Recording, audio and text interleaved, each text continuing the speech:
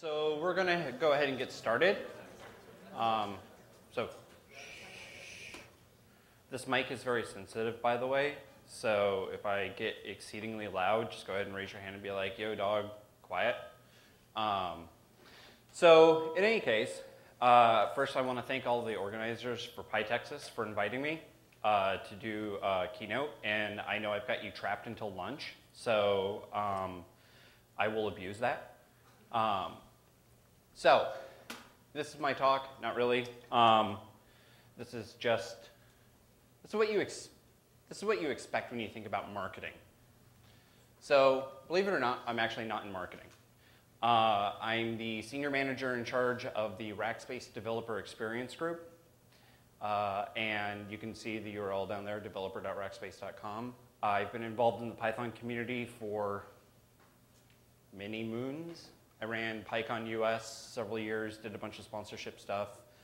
I'm actually really happy to be here today because this is my people, frankly. I've done a lot of talks at like OSCON and Fluent and other things like that, and frankly, it's really nice to be in a room of mostly friendly faces so that when you see this, this little version number there, I don't feel so bad if I screw something up because I know I'm among friends. So we're going to talk about developer experience, marketing. Woo, marketing. I know you're excited. You're really excited. And right now, marketing, it is the process of communicating the value of a product or service to customers for the purpose of selling that. Right now, this is what you're feeling. Like, oh crap, we've got 50 minutes of this guy. He's going to talk about marketing. This is natural. You've got this really uncomfortable feeling in your gut, and you're like, oh God. This is natural, but bear with me. What if we tweak this term just a little bit more and think about it a little bit differently?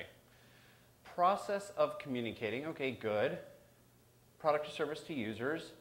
Engaging a wider community in the use of something. Okay, we're getting a little bit better. And now you've got that uncomfortable feeling again, which is, hey, listen, we're all programmers. So raise your hand in here if you get paid to program. Raise your hand if you're a student. Interesting, some hands didn't go up. All right. Well, let's just say I'm going to assume that all of us are developers to some extent, right? And you say, I'm not selling anything. The reality is that if you do an open source project, you release code into the wild, you release anything, a blog, a little library, a framework, you are selling something. You're marketing something. What you are doing is this fundamental key of marketing, which is engaging a community in the use and contribution to a creation. You want to build a community. You want to open source things. You want to give back to the community. You want to sell a product or something else like that. You're all kind of part of this without even realizing it. A key thing to remember here, and I'm going to go into the meatier version of this shortly, is if you don't market, if you think that, oh, we don't have to market, you know, I'm just going to chuck some stuff up into GitHub, everything's going to be cool. If you don't think about this, if you don't think about your user experience, your developer experience, worse is better. Worse will always beat you. And I've been beaten before, right? Had the best technically sound product on the market, something that was easier with less options, wiped us out. This has happened at companies, this has happened in open source. This happens in open source all the time. Everyone looks at Docker, right? The Docker example is a prime example of, it's not worse. I mean, Linux containers have been around since roughly the dawn of time. I think they're older than I am, right? But they made them easy. So they sucked all of the oxygen out of the room, right? If you can make it easier, you can make it simpler, you will win. So how do we think about this? What's our frame of reference? If you're a bunch of developers in this room, and you are, how do you think about this? How do you think about this marketing idea that I've kind of put out there? Developer experience, DX. This isn't actually a new industry concept. So, Pamela Fox, literally listen, go and watch every talk that she's ever done, and follow everything she says. She is amazing. She was part of the Google Developer Relations Group. She defines this as basically the sum of all interactions and events, both positive and negative, between a developer and a library, tool, or API. Right? This is the most concise and clear definition for developer experience I can find. Now, obviously, this overlaps with user experience, and we'll touch on that later. But Pamela has outlined a huge amount of data on this. Most of you are familiar with Kenneth Reed's. He made requests and a whole bunch of other stuff, right? His tagline is, for humans. Again, user experience, clean design, right? Marketing. When you go and hit the requests webpage, and I'll show you that in a second, you're being marketed to. You're being marketed to in a way that you understand that it's part of the user experience. And that's important because it makes people want to be part of something and use it. So why do I care? I'm a developer. Even though I'm in management, I'm still a developer, right? I'm a consumer of APIs. I'm a consumer of libraries. I'm a consumer of services. I'm a developer that does open source. Therefore, I'm a producer. I work for the cloud, or a cloud. The cloud? Yeah. I'm a weapons dealer. I sell APIs, right? And I know many of the people in this room probably work at companies that expose an API. You're all weapons dealers. And I'm human, you know? So I care about user experience and developer experience because I have a short attention span. Let's go ride a bike.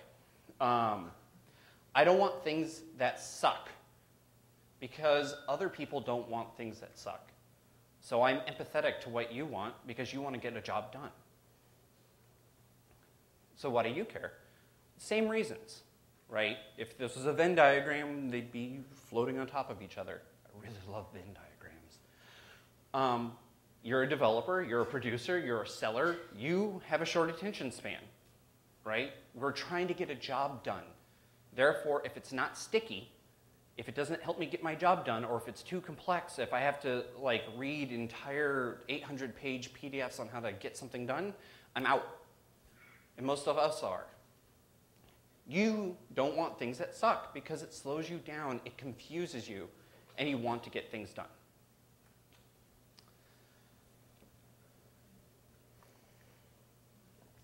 Fundamentally, a bad developer experience means that people won't promote you. They won't contribute to your open source project. They won't read your README. They won't view your GitHub. They won't communicate with you on Twitter. Or they'll flame you on Twitter, which really actually sucks because that's like the worst venue ever to get flamed on. 140 characters, tweet storm, yeah, sweet. Additionally, bad developer experiences mean that as soon as you or I smell something that is even minorly better, right? It could just be tiny. It could be as tiny as sign up or an API reference manual. As soon as we see something slightly better, we're gone. We will adopt it. We have very short attention spans as a community, and that's good. So good developer experience means that people are happy to use something. Happy. It's an emotion, right? They feel successful and empowered. They become your advocates. That's what the key here is. You want to have a good developer experience so that other people will go and be your advocates, because external advocates, people who aren't on your payroll, are infinitely more powerful than you are. So if I'm a developer advocate on the payroll for Rackspace, my voice counts 1/10 of yours if you're not working for me and you're promoting us. Right? This goes for every product on the planet. So, developer experience, sociology, what is it that you want? If you're releasing a library, tool, framework, open source, a product, anything, you want network effects, right? You want people to become your external advocates, talk about you, advocate for you, start building things on you, tell other people about you, answer questions for you on Stack Overflow. This helps build an ecosystem of things built on the thing that you have shipped. So if it's an API, it's people talking about the Twilio API. Look at this awesome thing that I built, right? You start seeing an ecosystem of other applications built on your fundamental building block. The same thing goes for open source libraries. Ecosystems drive innovative usage. What does innovative usage mean? How many people here have heard of the Netflix Chaos Monkey system? All right, so a few of you. So Chaos Monkey is this really awesome Netflix testing tool that goes through your distributed system and starts wiping out the nodes out from underneath it. It's sort of, it wasn't new to those of us who had done distributed systems in the past, but all of a sudden you have an open source package that does this entire QE system for you about wiping out nodes within your distributed system, right? So you can test fault tolerance, data replication, you know, mean time between failure issues, et cetera. That's innovative usage, right? That's somebody building on an ecosystem to build something that's innovative and useful for a whole swath of developers and communities across the world. This is what you want. When you start building this, even with your tiny open source project, even the smallest HTTP library, when you get this cycle going, you can take a step back, right? You no longer are married to it for the rest of your life. At least I hope not. Fundamentally, where do you hit developers? Where do you hit them with developer experience? You hit them in the fields, right? So what does it look like? What does a good developer experience look like? And this is where I kind of cross the boundaries between, hey, listen, maybe this doesn't apply to an open source project, maybe it applies to a business. Fundamentally, if you're in the market, you can ignore some of this, but for the most part, look at it holistically, especially if you ever think about going to Silicon Valley and making the big bucks. Answer all of these questions right now about your application, about your library, about your framework. You can't. I can't. I mean, I'm not even going to read them all. I mean, that's a lot. But the idea here is that you have to streamline all of these to make everything awesome, right? This is basically user experience crossed with developer experience, right? How do I contribute, right? That little thing right there, that's a little open source thing, right? That you're not going to see that in typical UX. So let's get started. Do I want to use it? This is the first question you have to answer for a developer. First answer to that is, what does it do? When I hit your web page, I want to know immediately what it does. And I've got a lot of good friends who work for both of these projects, so I'm not just picking on them. But IPython, I love IPython. It is probably one of the best tools I've ever used in my life. But I hit the web page and I'm like, but what is it? What does it do? And then pylons, right? Or pyramid and pylons. It's like, I know it's a web framework because I've been in the Python community for almost a decade now. But what does it do? What is it? Right? Yeah, look. True. It's like, what does it do? What is it? Here's some good examples. And I have to hand it to the JavaScript community, and I think this is kind of an outshoot of the Ruby community trend. They're really good at marketing, right? Node. You hit the web page, and it's like fast, scalable network applications. Boom, mic drop, walk out, right? You know exactly, once you hit that page, you know what it does, and you know if it's right for you. Down here, Jekyll, a Ruby thing. Or I use Jekyll a lot, so I actually know what it is. It's not a thing. But what does it do? It transforms your plain text into static websites and blogs. I know exactly what it does. I answer that question. That's a great developer experience. I know I can hit the page and answer the question that I have within 30 seconds, 5 seconds actually, depending on my internet connection. I have TWC, so it kind of sucks. So does it have the features I need? Right? So as a developer, we have to know, does it have the features? Right? So this is Mailgun. right? I love it because I hit the home page and I can say, look at that Python example. I'm sending email. I'm sending a simple message. I can see that right on the home page. I can see it in the language of my choice. Boom, I know. Most of all, I see a prominent link to the documentation, which immediately sends a good signal to me saying they thought about this, right? I can click into that, and on the left, you'll actually see the Mailgun docs, right? I click into it, API reference, boom, I can see everything that it does. Well, within reason, right? This can answer within 10 seconds of hitting their website, right? So now we're hit the website, we've done our first evaluation, second evaluation. I can look at the documentation, and does it do what I need it to do to be successful?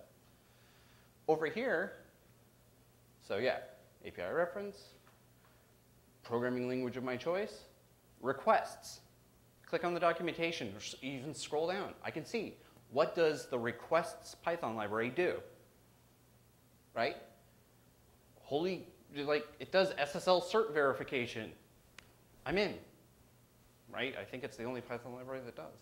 Not that I'm being bitter. So yeah, so it's like, does it have the features I need? You have to answer this immediately. Are other people or companies using it? Now this is an interesting one, and one that often gets forgotten inside of open source, right? So I see a use case, distributed applications composition. That is a use case that sounds really wordy and very long, but to a great segment of the market, I now know that if I'm building on Docker, and so this is the Docker site, I know I can fulfill that use case because somebody else is, right? Rackspace, we use it for continuous integration. Again, another use case. It gives you the user or the developer hitting your site validity that it is stable, that other people rely off of it, that people are putting in production.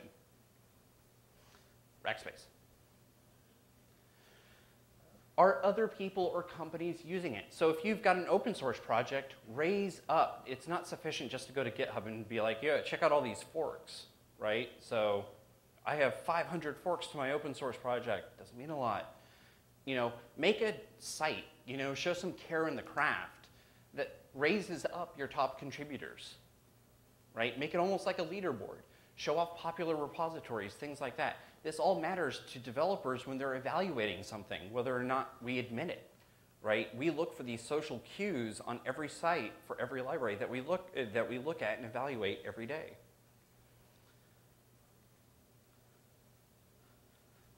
This doesn't apply so much for those of you just building libraries, but for those of us in the weapons dealing business, how do I sign up? Developers hate signups. Raise your hand if you love going through complex signups. That's what I thought. So this one isn't awesome, right? It's basically you hit the page, you click sign up, and it's basically saying, hey, listen, before I even know your name, let's get married. Right? It's like, oh, that's awkward. This is much better. This is Mailguns, right? It tells you up at the top, 57 seconds. That's how long it will take you to sign up. You don't have to put any billing stuff in there. You know, you use a little laser pointer. No billing. Boom. And then I have to do a reCAPTCHA, which I always fail. So I always assume I'm a spammer. This is much better. But still, let's look at the Holy Grail. Simple cloud hosting built for developers. Just enter your email address and a password and you create an account. Boom, mic drop, walk away, you're done, right? This is the great thing about developer experience and user experience to a certain point. You can pull tricks, right?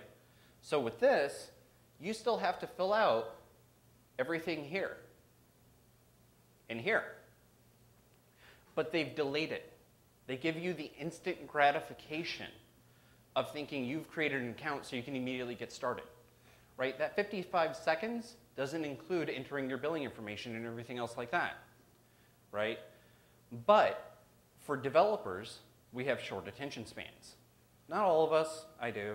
I also have 2 kids, it makes it worse. So yeah, It's trickery of the best kind.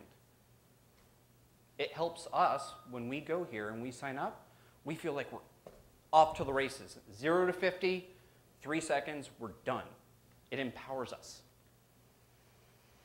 Next question, how do I get started?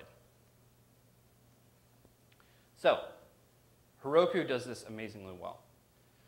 They have binaries for their tool belt for every platform. Raise your hand if you are a Windows user in here. Okay, those of you who didn't raise your hand, Windows is still a thing. It is very important, and it's still the majority of the market. So if you're building a Python library, build wheel files that install easily on Windows, please. Right? I don't use Windows personally, but hey, you can't ignore a mass portion of the market. Build binary packages, cross-compile.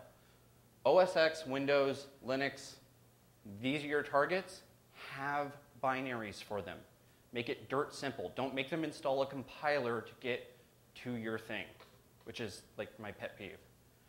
And I am also guilty of performing this sin, so I'm in a glass house. Support all of the languages, right? If you have the bandwidth, or if your community has built it for you, like if you're selling an API or somebody else has built something on it, raise them up, right? Support all the languages. Ruby, Girl's not a language. I'm good. So Ruby, Python, PHP, Java, C#, Go, right? Get all of the languages in there. Get as many programming languages in there if you're selling an API, because guess what? If somebody sees, even if they're bad code examples, and trust me, most code examples out there on the internet are bad, but that's because I'm a snob. Even if they're bad, it helps you as a developer feel empowered. So how do you think other developers want to feel? They want to feel like they can get started fast, now, immediately. They're going to copy and paste whatever you put in there, by the way. So if it's got code errors, don't do that. All the languages, again, Heroku. They got Scala and Clojure. Like, who uses those? I mean, seriously. But look at it. I can go here and be like, I can be successful. I can deploy an application on Heroku using these languages instantly. Node.js. Is that a language? Or is it a platform? I don't know. So, next question, the hello world example. Pamela Fox talks about this a lot, which is, she says, a lot of programmers kind of do this whenever you say hello world. In reality, there's a reason why hello world is the least common denominator, because people can do it instantly. Look at this for Flask, right? I can go to the web page, I can look at this and say, I can build this application in 30 seconds. I am empowered, I am going fast, I can get this done. When you're building a library, or a tool, or a framework, or an API, this is probably going to be one of your biggest sells. Because this shows a developer, like, there are plenty of things out there like Stripe. Their stuff, it's like, you can start accepting payments in like 60 seconds. It's like, sweet, I'll take some of that crack. Jekyll, right? Now, again, this is one of those little white lies. This is never that easy. Never. If you've ever dealt with RVM or anything else like that, it's sort of, I'm not going to go into it. It's really sad, actually. But anyways, it get up and running in seconds. But again, if you're a developer and you're hitting this page, think about this, right? You're going to be saying, I'm going to hit the gas pedal on my Tesla, and then I'm going to literally go around the sun, go back in time, and save Spock, right? Like, we're gone. Next question. How do I use it? And this is where I'm going to start kind of going off the rails a little bit, because this is a little bit ranty here and there. Documentation. I love documentation. I'm very passionate about documentation. And for those coworkers sitting in the room, you know that this is a bugbear of mine. This is where I took all of the images and said, no, focus on this, right? Oh, holy moly. So think about this for a second. I'm going a little fast, so I'm going to slow down. Documentation. This is the #1 failing of most open source, corporate products. Just almost everyone gets their documentation wrong in some way. And it makes me sad because this documentation is the vanguard, right? After everyone has figured out, does it have the features I need? Can I get started? Can I sign up? Can I buy it? Documentation is literally what people are going to go to 99.9% of the time, right? So getting it right matters. And this is where you're going to show your dedication to your craft the most.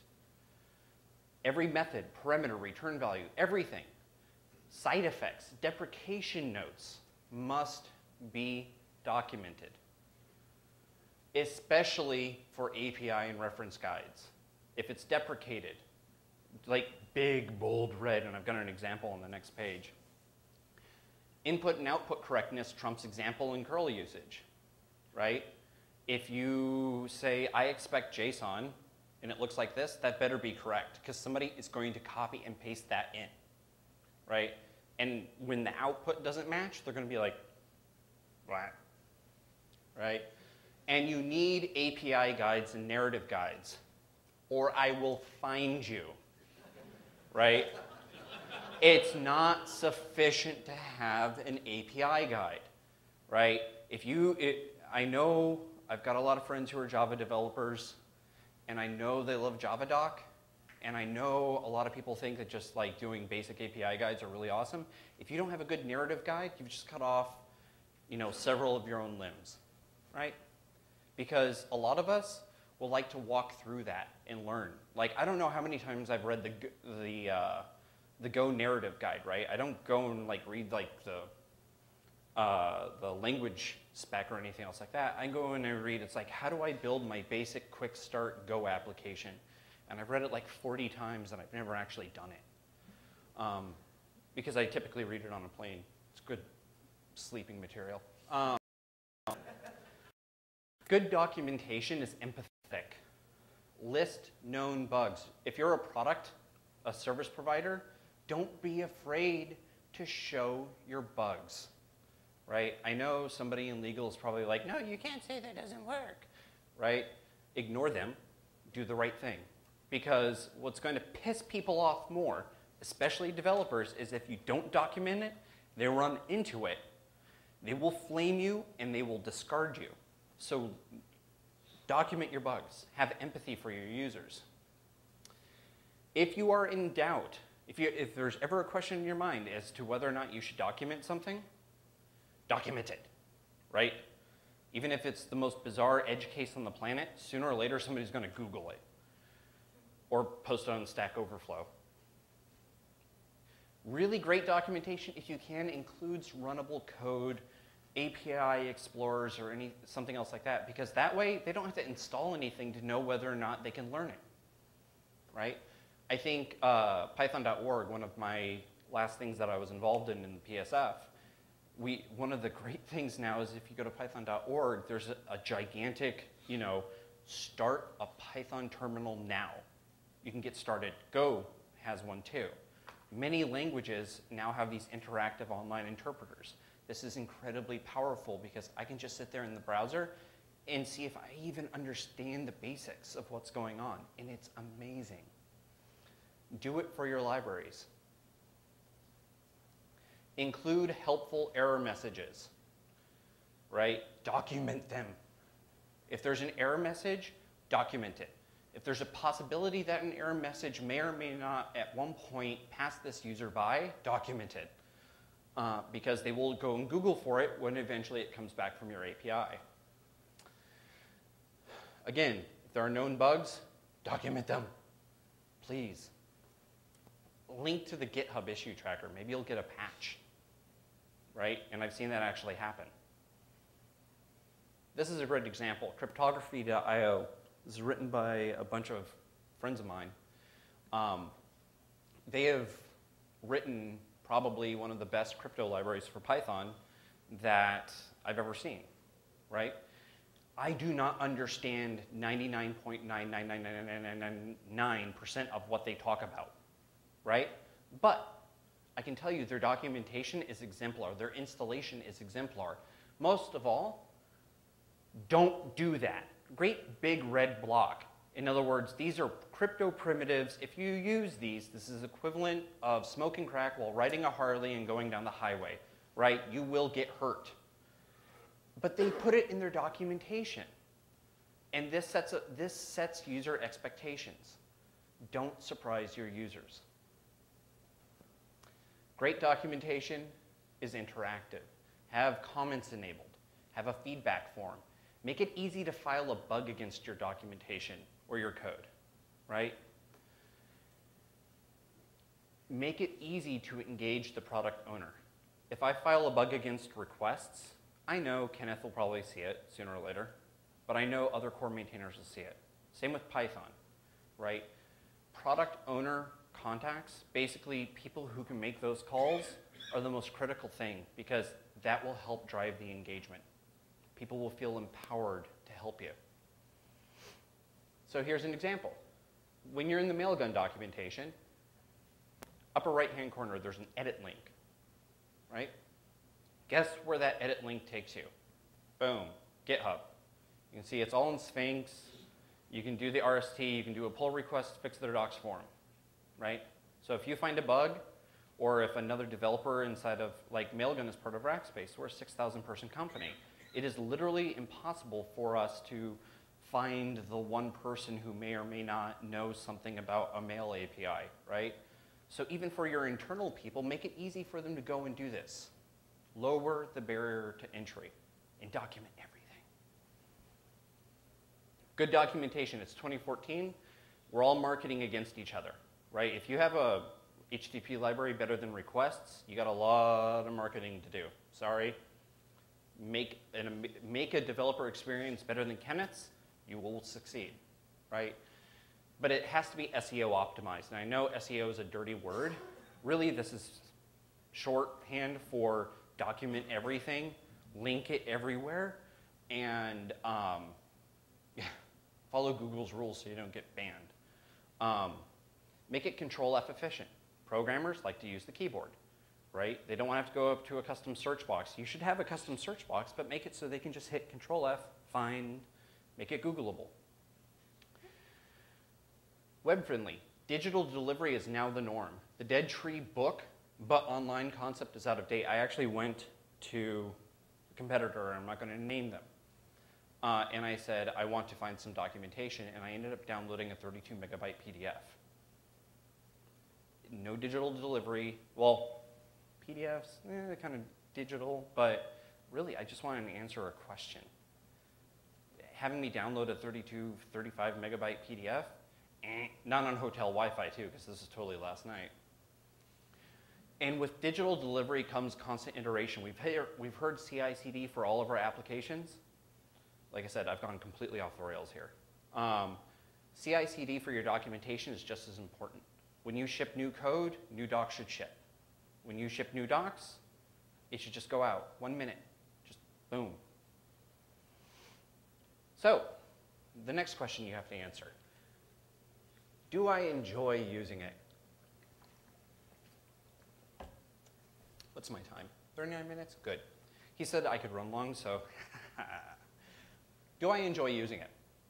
Look at this. On the requests webpage, look at these endorsements. I'm going to get the request module tattooed on my body, right? I don't even know who Matt is, and I'm excited. I'm like, I want to go get a requests tattoo. Actually, I want to get like Kenneth's head on my back with like requests code all around it. It'd be really actually funny. Actually, it'd be wicked creepy. But look at this. Do I enjoy using it? Answer this question. Have quotes, right? Answer the question for developers who are coming in to use your thing. Because when you and I read things like this, I get excited. I'm like, sweet. Daniel Greenfield, he could remove 1,200 lines of code, lock, spaghetti code from a library with 10 lines of code. right? That's empowering. That tells, that's social signals. That's great developer experience. But most of all, if you want to make things enjoyable for other developers, keep the API clean. You know, look at requests, look at everything else. Look at Flask, look at these very clean, small, like when you install them and when you get started, there's a very small window that you actually interact with. It's only when you start going off kind of like the rails and the beaten path that you see how powerful they are. But keep the initial API and the initial experience small. Less is more, right? Keep it simple, keep it clean. Again, this is why Docker is such a raging success. It makes the easy things easy and the hard things easy too. Only expose more to your public-facing API when users ask. And then only when it doesn't violate the fundamental simplicity. So if I've got requests, right, and I'm maintaining the module, I'm probably going to get a request on the basic HTTP object that I want you to, God, what's the craziest HTTP? I want you to do multi-form posts by default, right? Or I want to have a method that when I do a get on a page, I want to be able to call, you know, multi-part form post on the object that I get back. Something really bizarre like that. I'd say no to that. Like, I'll give you the ability to do what you want, but I'm not going to put it in the top level API because that makes it worse for everybody else. Another thing, do I enjoy using it? Don't invent your own standards. If there's an API out there that you can copy, copy it. If there's a sign up out there, copy it. If there's a look and feel out there that very much matches what you're trying to do, don't be a jerk. Don't like literally Control S save it. But you get what I'm saying, right? Don't roll your own. Everybody else has been doing this a lot longer than I have, right? Learn from the best.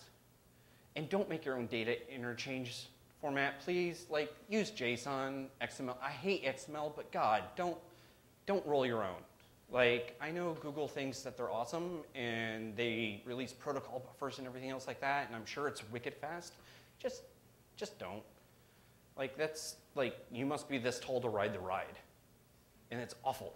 And you must have their problems. Protocol buffs is a very specialized thing. Yeah, no, it's if I'm searching for data interchange formats, it's going to pop up, right? So like, this is super fast and this does this thing. And it's like all of a sudden you realize it's like, I've got to have Google level problems, right? But in order to even understand that point, that I've got to have Google level problems, I've got to be like that tall, right? And I've got a 7-year-old and that's disappointing, right? I walk up to the ride at like 6 Parks and I'm like, boom, no, she's 21. She's just got a condition, right? Debugging. Error 129, an error. What the is that? Seriously. Python has, yeah, it's something. It's like God only knows what it is. And it's like, especially if you're building a REST API, we're all guilty of this. And it's terrible developer experience. It's like, we'll make HTTP error codes do random shit. It is awesome. It's like error 401. Well, 401 actually means something via some RFC some guy wrote, right? It's like, it means something, but I'm going to make it mean that you couldn't properly shard the object against multiple data centers. It's cool, man. No. Make useful error messages. Don't just follow standards, especially if you're building an HTTP API, but also make the error messages make sense. An error, I've actually seen this come out of APIs and libraries. I've seen it come out of C Python, right? It's like an error happened, or segfault, or my favorite, exit 1. When you're auditing a code base and you see sys.exit 1, you're like, what does, I know that Unix, if it exits non-zero, that means that a problem, but print something. Like, come on, throw me a bone here, right? Make it debuggable. especially when you're like, we're in the age of JavaScript where everything is like hyper compressed and like literally the rigor is to remove all of the white space and characters from it and, you know, make A variables and B variables and all this other stuff. It's like, please, God, make your error messages sane. So, the next question you have to ask for a great developer experience. How do I get help? I really like this. Forums, if they don't suck. Forums become just, right? If you can, just use Stack Overflow, and even then, that's kind of meh. But Discourse doesn't suck, actually. Like, don't worry about PHBB or some other thing you've got to pay like $400 a month for. Just go and find a forum that's got like badging and all the other neat good stuff that everyone, and upvoting, like social icons and everything else like that. Just set it up. Give your users someplace to actually help each other. And also, it's really good for asynchronous thing, and it's also really good for SEO. Because the other thing is that not only are the users helping each other, but Google sees all. It's like Mordor, right? It's just like, right? If somebody goes to Google, instead of me finding my own blog post talking about Python threading, instead I'll find an answer here. I'm like, boom, there we go. Somebody else figured that problem out. I don't have to like recurse into my own blog post. Asynchronous communication, it's like we're programmers, come on. Like how many of us operate in real time? Email, mailing lists.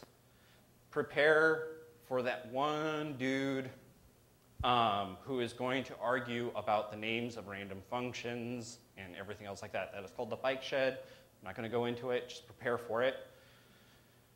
It's the world. Welcome.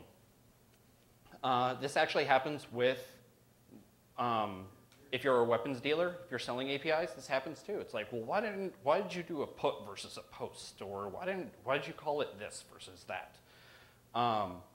It just happens. Forums, see previous. Bug trackers. If you don't have a bug tracker and it's 2014, go home. Just go home.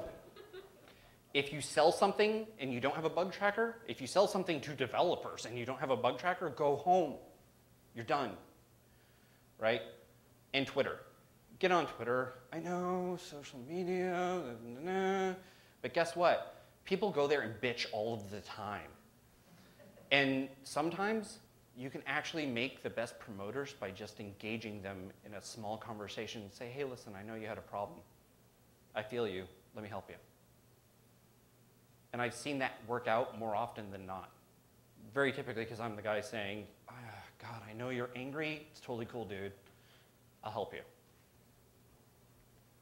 Customer service actually matters. And now to the close. How do I contribute?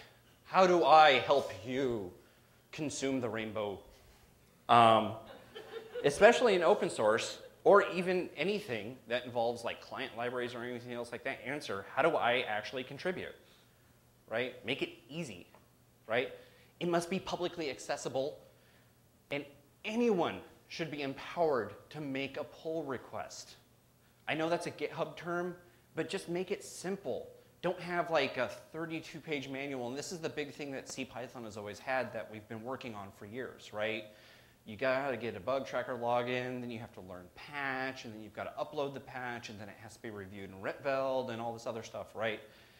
That workflow sucks.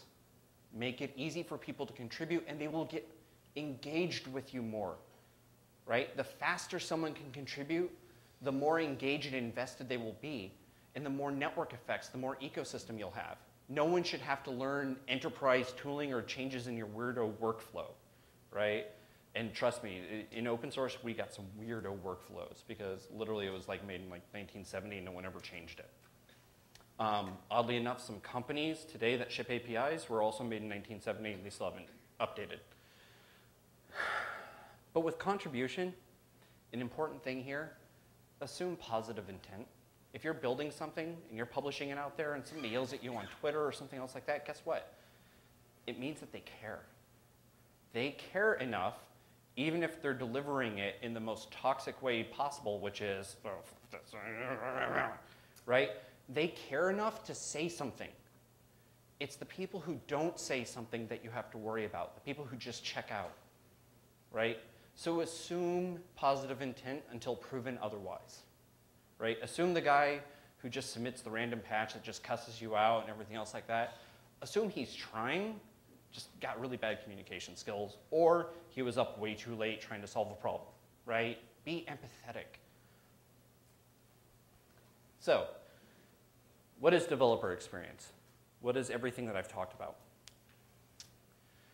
It involves the developer's behaviors, attitudes, emotions about using a thingy, which is actually a technical industry term. Copyright, all rights reserved. It's about making them feel like a boss, right?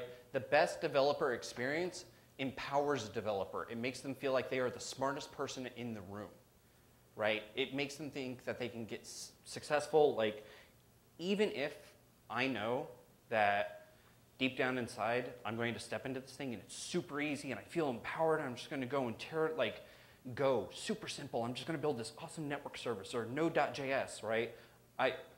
Deep down inside, I know in like a year, I'm totally going to regret that decision and 32 ounces of like local beer I drank. I'm going to regret that decision later on, but I feel empowered. I'm going to be engaged with your product or your library. Make them feel like a boss, and you will win. So more to read. DeveloperEvangelism.com. Pamela Fox literally wrote a book. It's awesome. Go do everything that Pamela says. Think about this, right? Kenneth, right? Kenneth, again, he made Python or HTTP for humans, and he keeps doing the humans thing. And then other people started copying the humans thing, so I think humans are dead. We've got to find a new... Ooh. That was probably the wrong way of saying that. But Kenneth Reitz does a huge amount of trying to make things simple, beautiful, and clean. He does a lot of talks. Eden Gazet, right? He works at Heroku. They just released the DX platform.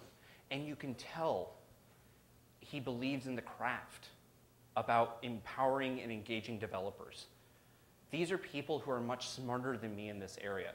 I'm just going to go and do what they say because I have limited time. Or at least that's my excuse. So with that, let me check the time. Oh, we're right about on time. Do we have 5 minutes for questions? All right, so ask me anything. It doesn't have to be related to this talk. It can literally be, you know, what did I have for breakfast, which actually isn't that interesting. So raise your hand. Shoot. What's a good way to, suppose you are arguing with somebody within a project about, you know, we should do this because it's a developer experience.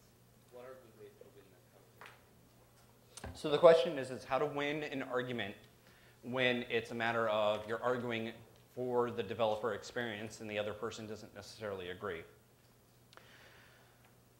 Data. Show them. Do a survey. Like, go send out something to Twitter and simply say, hey, listen, do you prefer A or B, Coke or Pepsi? Do a test, right? Very typically, developers and even managers are swayed by data, right? And also show them prior art, right? Don't say we're going to copy it flagrantly, but show them prior art and prior data. Any other questions? Well, I killed y'all, so I think we've got a lunch announcement. So thank you very much.